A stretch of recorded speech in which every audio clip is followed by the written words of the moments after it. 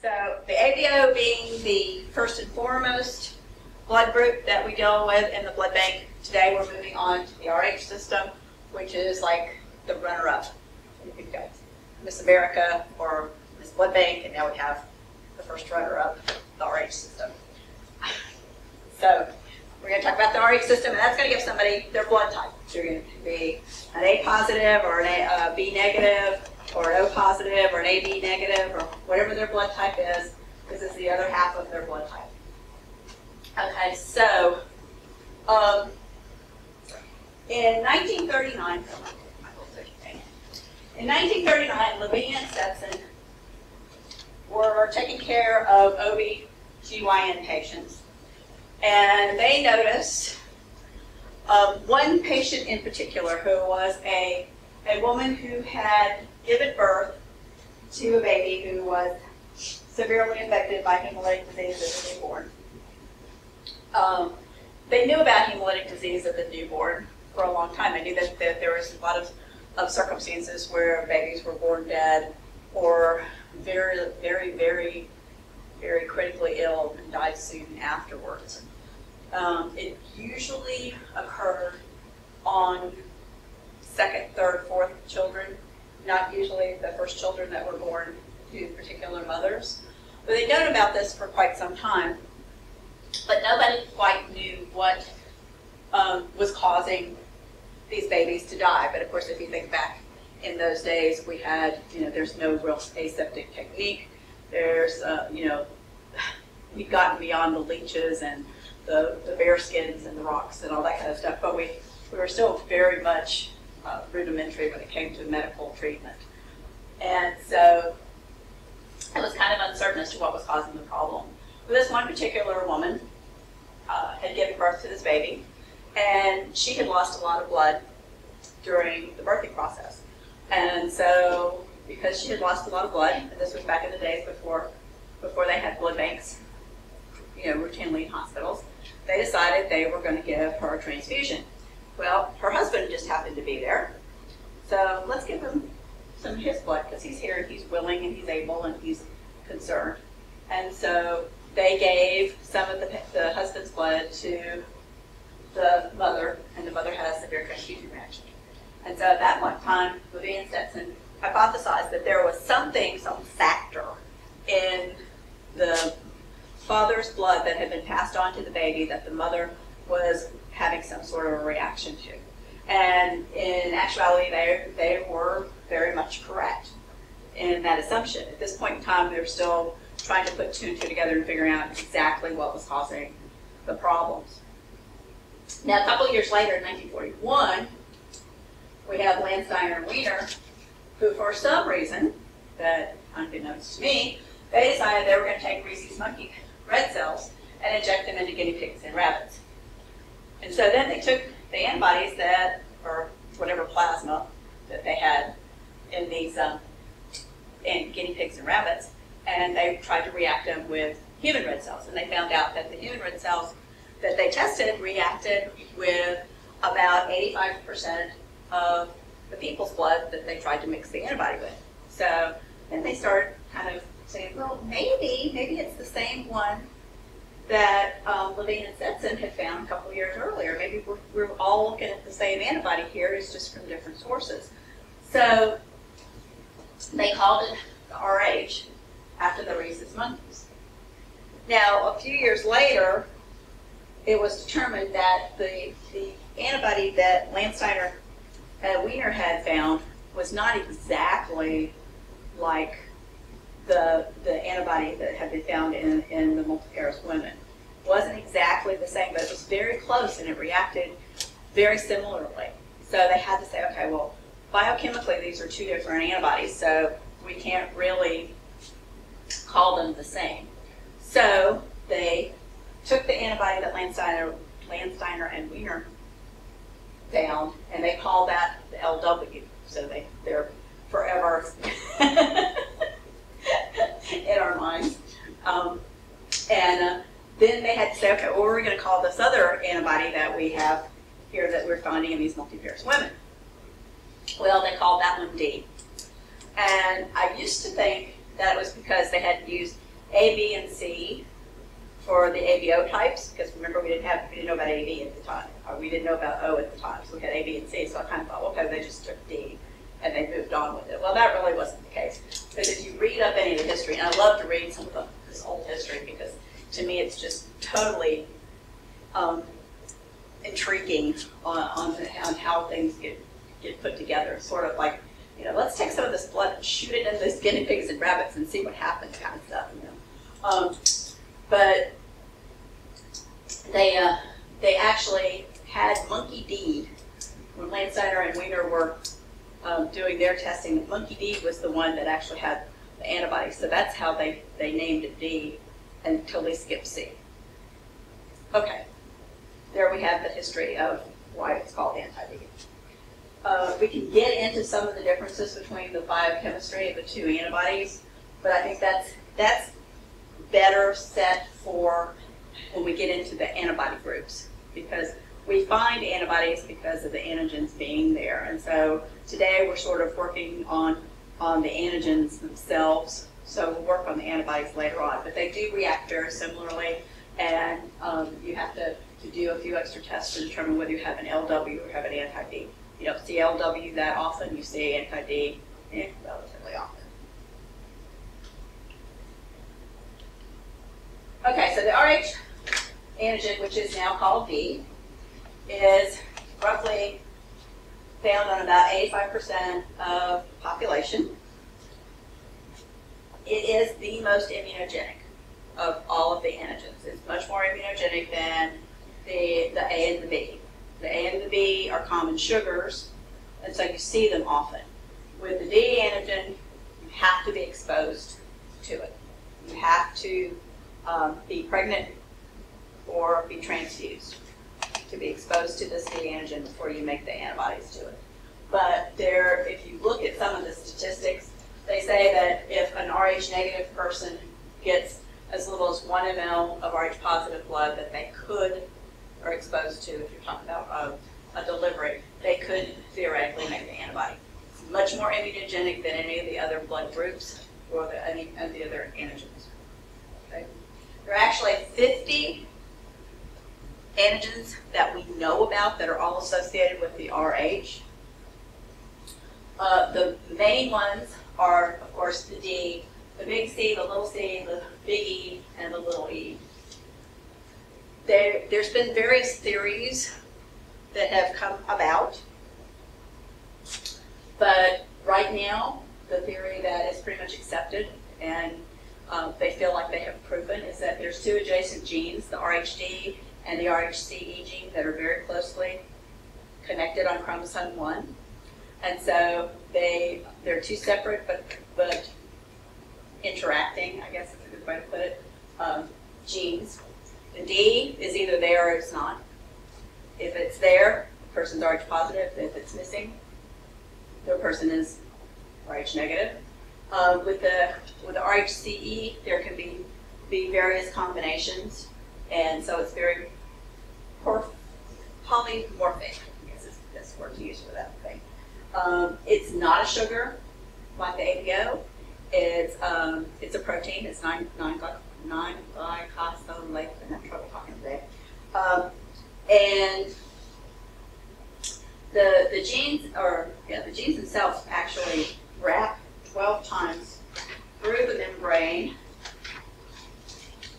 Not the genes, the antigens, wrap 12 times through the membrane. So it really has a lot to do with the membrane integrity for the red cells. They think that it could be an ion channel to get rid of waste products. They're not quite sure exactly why this particular antigen wraps 12 times through the cell membrane, but it does. It just doesn't hang out there and say hi.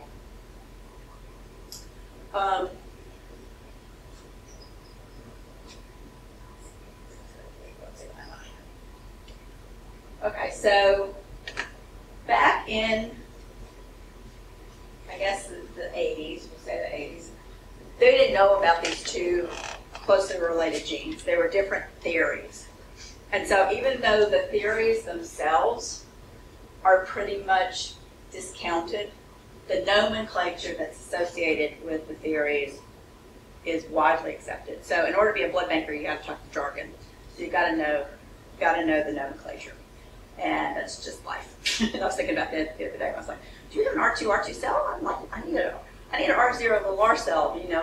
And my student is like, "Oh, good. I really do need to know this stuff." I'm like, "Yes, you do." Okay, so I'll just warn you right now that even though you think it doesn't make any sense, it really isn't that hard, and you really, truly do need to know how to use them interchangeably.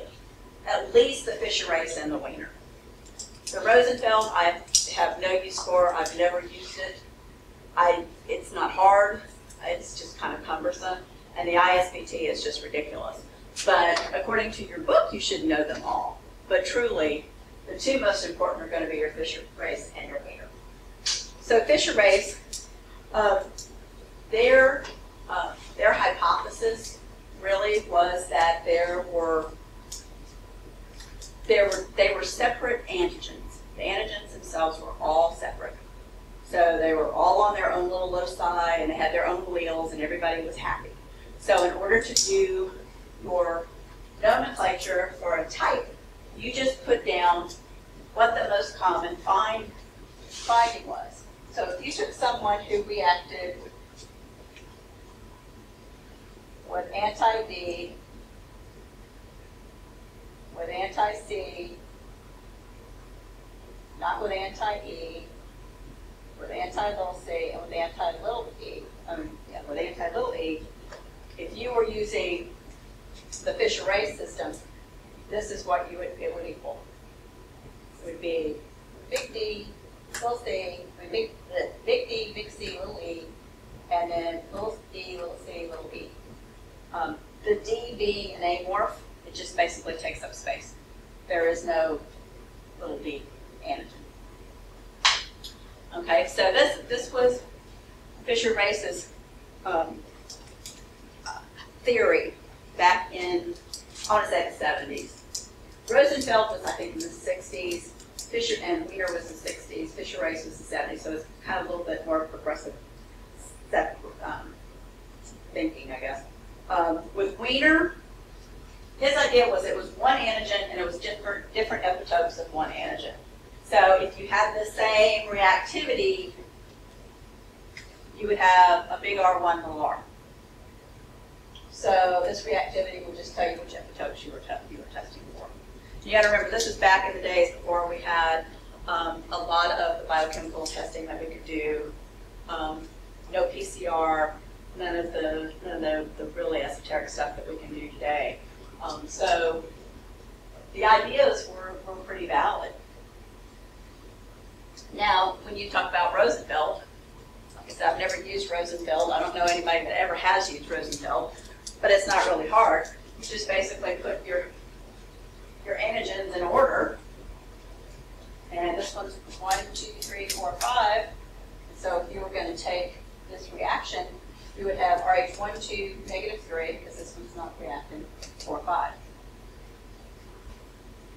I wouldn't spend a whole lot of time memorizing that or working through that. The first two, yes, that one, not really. And the last one with ISBT, RH system is 004, and you basically use the same numbering system that you do with the Rosenfeld. So big E would be 3, so 00403 actually equals E. So you have a long number for each one of the antigens. I've never seen that written out as far as anybody saying, okay, here's your cell. It probably would be this long. It would have all these different antigen types with all these different numbers. Don't spend a lot of time on that. I will tell you that you will get, and I can almost guarantee you, even outside of this classroom, you will get a question that will say, you have an R2 little r patient. What antibodies could he potentially make? They're in the RH system. So you have to be able to know which antigens the R2 little r person had so that you would know what antibodies they could potentially make. Classic test question. Classic. I will give you some and you will see them again. So note to self. Spend a little bit of time trying to make that your own. It's the thing that's best about the blood bank well, there's lots of good things about blood bank, but one of the really fun things about blood bank is you learn the foundation, and then you use logic to figure out what's causing your problem. So there's not a lot of, this is our normal range, you know. Of potassium is, it's a good potassium, 2.5 to 5.5 milligrams per deciliter. There's not range for everything. Everything has to be interpreted, and you have to look at statistics, so it's all very statistics driven. That's why with a Fisher race, this reaction may not be somebody who's necessarily this genotype, but because that's the most common, that's what we're going to look for. There are people who have, they have the D antigen, but they don't have any of the rest of them. They don't have any of the rest of them. And these are called D-dashes. D-dashes have the strongest expression of the D antigen. You won't see them very often, but they can potentially make antibodies to all the other antigens that are RHAGs, RHCs. I had one the other day. I had a patient who had an antibody to the big E, and he also had an antibody to little e. So therefore, when you have these patients, they become very cumbersome and very difficult to find compatible blood for, because the norm is for somebody to be positive for one or the other or both. So to find somebody who's negative for both of them is very unusual. So we have this D-dashes. If you had to find the second most strongly expressed D antigen, you would look for the R2 little r, R2. Those are your second after the D-dashes for the strongest expression. So that's when, if you're looking for something to try to react or to try to absorb out, and you want to have something that's going to show a positive reaction, you would go for your R2 cells, but you're not going to have D-dashes. They're not going to be there. They're going to be frozen somewhere for some research purposes, or if you have somebody with an antibody that has to have some. There's also RH nulls, and RH nulls basically don't have any antigens. They're totally devoid of the RH antigens altogether. Now, because that antigen goes in and out of the cell membrane 12 times, obviously it's going to have some impact on the cells themselves. So the cells are not very resistant, or they are very fragile, and so you tend to have a hemolytic anemia with these patients. You tend to have the stomatocytes. You know, when you're in hematology, you have the little smiley face cells. So you tend to have stomatocytes in these patients. Luckily, they don't need transfusions. They tend to compensate and be able to exist on a somewhat lower hemoglobin than is normal, just because of their overall condition. But you do see that. I guess that's it. Everybody good with that? Very good. You think you cap on with all of this? Okay, so testing for the D antigen. All right, so we routinely test for the D antigen. That is the other part of our blood type. We do what we did last week, and then we're going to do the extra additional testing that we're going to do today is going to be added on to give us our blood type. We're going to be A negatives or B positives or O positives or AB negatives or whatever the blood type is that you come up with. Now, keep in mind, D does not have that antithesis reaction. So if the D antigen is there, you're not going to necessarily have anti-D. You're only going to have anti-D if the patient's been exposed to the D antigen at some point in time in their life. And then it's likely that they will have made the antibody, but it's not a given. It's not like the ABO system. So without exposure, you don't expect the anti-D to be there. So we're not going to take the plasma and run it against Rh positive cells to see if we get a reaction, unless we come up with something we don't expect. But that's 2 or 3 weeks from now, so that we'll worry about. Okay. The other antigens that are in the RHCE system, we don't routinely test for. There are some places, especially pediatric facilities, that might. A lot of places are going to test for them because once you make one antibody, the likelihood that you're going to make more, especially in the Rh system, tends to increase. So some places are going to go ahead and get your baseline, especially for patients like sickle cell anemia patients who get excessive numbers of transfusions over the course of their life. So there is a big push for trying to give some kind of a matched blood to those patients so that they don't make the antibody. And the theory is that they come into the hospital in a crisis, they won't have the antibody, so you don't have to compensate for it. But if they come in and they just need a normal transfusion, then you find blood that matches their own as closely as possible to whatever end you want to make it. And then you're going to prevent them from making those antibodies, so if they do have a crisis, then their life will not be endangered because of the possibility of not getting compatible blood quickly enough. So some places, like I said, pediatric facilities are going to test for the other ones routinely. But even then, it's something that, everything is money driven. And so you're not going to be able to charge for it. So if you did it, then it was something that the hospital would have to absorb the cost for. And so you have to kind of say, okay, this is a patient safety initiative. Is it worth the extra expense? How much is too much? Where do I stop? Is there some place to stop? Because you want to give the patient the best possible product that you can, but in this kind of a circumstance, it's not really a bad product you're giving them. You're sort of doing a lot of work now to prevent yourself from doing a lot of work and having a lot of headaches later. So it's a little bit different in that case. There are 2 populations of people that you have to do a week D on.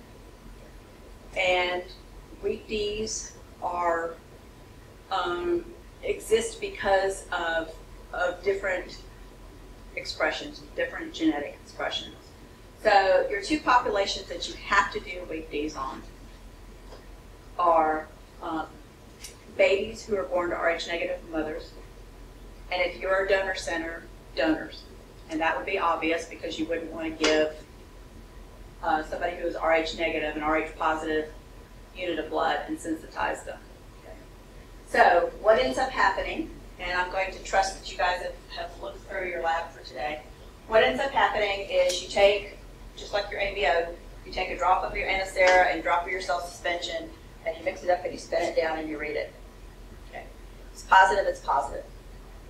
If it's negative, then that's when you do the week D. And in order to do a week D, you put it in your heat block. So everybody has a heat block. We need to watch yours because yours was a little bit cold earlier. Everybody else's was okay. You're going to put it in a heat block for at least 15 minutes. And then you're going to take it out. And you're going to spin it down and you're going to read it again. Because anti-D's optimum temperature is body temperature. It's 37 degrees. It's not like ABOs. ABOs have a wide thermal amplitude. They go anywhere from refrigerator temperature to 37 degrees. But with RH and a lot of these other systems that are significant, they react at body temperature. So you want to give it its optimum temperature and allow it to react if it's going to. So then you're going to take it out and you're going to spin it down. And if it's negative, then you're going to put saline in. I'm going to show you how to do this before we get started. You're going to put saline in and you're going to wash everything that's not attached off. Then we have something that's called anti-human globulin, which is your green stuff in your rack. It doesn't have to be green, just it's nice to have green because it's colorful, you know that you put it in. You add anti-human globulin. Anti-human globulin is antibody to antibody. Okay? Doesn't specifically say, oh, this is anti-D, I'm going to attach to it. It just knows this is a human antibody, I'm going to attach to it. So it's antibody, it's anti-antibody. Okay? So then you put that in there, and then you spin it down and you read it again. This time, if you get a reaction, you could potentially have an Rh positive person. The problem is it doesn't differentiate. It's antibody to antibody. So if there's something else, if you have some other kind of autoimmune problem going on in your body, then it may detect that and think it's an Rh positive. And if you call them an Rh positive, then you've made a grave error. So you have to ensure that what you're reading is actually a reaction that you want to be reading. So in that case, you want to use a control. So everybody has a control. Control is inert. It's about 6 or 7% albumin. There's no antibody in it at all. And so all you do is take your cells and you run them in the same series of reactions that you do the D. So if the D is negative, you're going to take that tube and you're going to put it in your heat block, and you're going to make another tube and label it C. Put a drop of your control, put a drop of your cells, put it in the heat block with your D tube. Then when it comes out, you're going to spin it down and you're going to read it, and then you're going to wash it when you wash your D, and then you're going to add anti-human globulin to it when you add your anti-human globulin to your D tube. Now, if your D tube is positive and your control is negative, that validates that reaction in the D tube. It says, okay, this reaction in the D is valid because my control is negative. If your control is positive, then that invalidates it, and you can't call it an Rh positive. You have to say it's Rh negative, possibly Rh positive. Can't determine it at this point in time. Go back and do some other testing. Something that's positive in the control invalidates the D. And so if I told you the first week, we always err on the side of safety. So if that's the case, we can't determine whether that patient's truly an Rh positive or negative, then we're going to call them an Rh negative. Well, we can call them an Rh indeterminate, but we're going to give them blood based on them being an Rh negative because we want to err on the side of safety. If they're Rh positive, we give them Rh negative blood, we're not hurting anything. If they're Rh negative, we give them Rh positive blood, we can sensitize them. So we always want to err on the side of safety, so that's what we're going to end up doing. Okay, so you've got that control. There's a second thing that you need to do with the control that we didn't do last week, and that is this anti-D has about the same protein concentration as either the A or the B. Okay, they've got different antibodies, but their protein concentration is the same.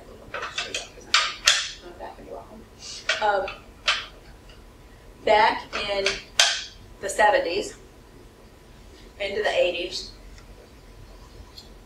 most of the anti-D came from a human source. So the antibody had a high protein concentration. And basically, you wanted it to have a high protein concentration because you wanted it to be able to react to the immediate spin. And basically, high protein, all it does is a physical enhancement that shoves the antigens and antibodies closer together so they have the opportunity to react. But the problem was, sometimes when you had this high protein environment, the cells were reacting, but they really weren't reacting to the D. They were just kind of clogging up, making it low because of the protein. So you always had to run a control with them if you were using human source anti-D. You can still buy human source anti-D, but I don't know that it's very widespread. If you ever do buy human source anti-D, instead of those 3 tubes that give you your forward type, you're going to add a 4th. You're going to add a control because you need to. That human source anti-D is a higher protein concentration than these monoclonals or polyclonals that we're using.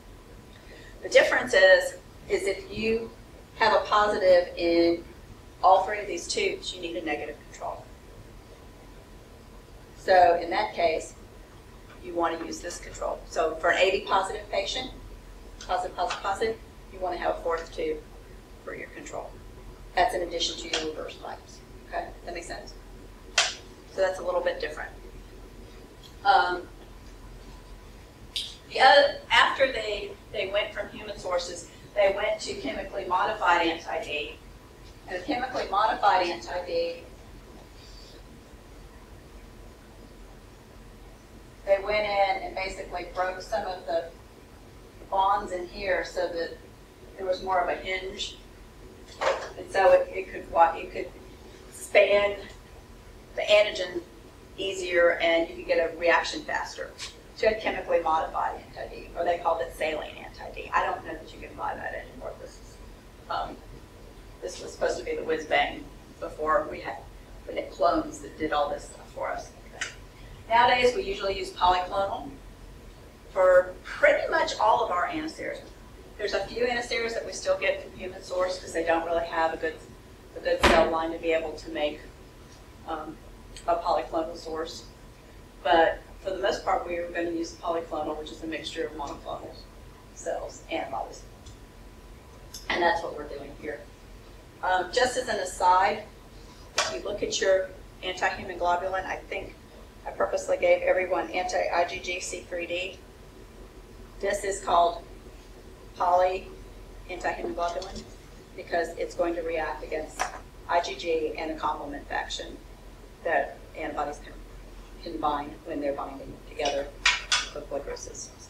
So most of the time the complement is going to be involved in IgM or cold reacting antibodies, but occasionally there are a few that do bind complement that are 37 and are significant. So in that case you're going to use poly for those. But we'll get into the difference in the different anti-human globulins a little bit later on. We already talked about RH-Null. All right, so we have polyclonal, we have human source, we have weak D testing, we have controls, we have anti-human globulin. So that's what's grown into your rack. Everybody good with those? Sorta. Okay, so if you can give D positive blood to D negative patients if the antibody is not present. So let's say we had, I don't know, we had a atomic bomb dropped out on 441, and somebody was bleeding to death, and I knew I was no positive, and you were no negative, and I'm going to give you an arm-to-arm transfusion. Well, you always weigh the alternative that is my transfusion of O cells going to help you more than the possibility of you making an antibody. Level 1 trauma centers. O negatives, because they don't have any of the antigens, can be given out uncross-matched if there's a possibility of the patient dying before you can actually finish all your testing. Some places are going to give O negatives routinely. When you start getting into the level 1 trauma centers, most of the time you're going to give O negatives to women who are under whatever they can consider childbearing ages and children, and they're going to give the men and the old women, they're going to give them O positives because they're not going to have to worry about future children, and I'm going to save your life today so that you may have anti-D the next time you come in, but today you will live to tell it again. Even the places that routinely give Rh negative, give O negatives out as cross-matched blood, the smaller places are going to give O negatives out to everybody. They're not going to differentiate. They're going to reach a point that they have to switch blood types. They have to because they will run out. And so at some point in time, they could switch over to Rh positive, even if their protocol will say that they need to have Rh negative first. So it's entirely acceptable, and there's about an 8% chance that if you get some Rh positive blood and you're Rh negative, that you will come. anti-D. Now, you said you didn't know your blood type. Do you know your blood type? You know your blood type? How fabulous. We get to all find that out. Exciting. Okay, now, there's one other thing that we go back to the Stetson and Levine case. They found that if they took human source anti-D from these multiparous women who had given birth to children who were usually dead, that they could prevent the antibody production in women who've given birth to Rh positive blood. And so that's the whole premise behind RhoGAM. RhoGAM, or whatever other, sort of like Kleenex. You know, Kleenex are tissues. Well, RhoGAM, there's other manufacturers of RHD immunoglobulin, but RhoGAM is the thing that you think of most prevalently. RhoGAM is nothing more than concentrated, purified anti-D that came from somebody. And what they do is you take a person who could have potentially been exposed to Rh-positive blood, and you put this anti-D in them, and the whole idea is that the anti-D binds those cells floating around and latches onto them so they can be taken out of circulation before the patient can form the antibody itself. It's been very, very, very successful. It was introduced in the 60s. The whole thought process is that for a vial of RhoGAM, it will be enough to eliminate 15 mLs of packed cells or 30 mLs of whole blood up to 72 hours after exposure. Now, I always thought this was kind of interesting because who believes in packed cells? But here we go back. I'll tell you a little story about the history on this one too.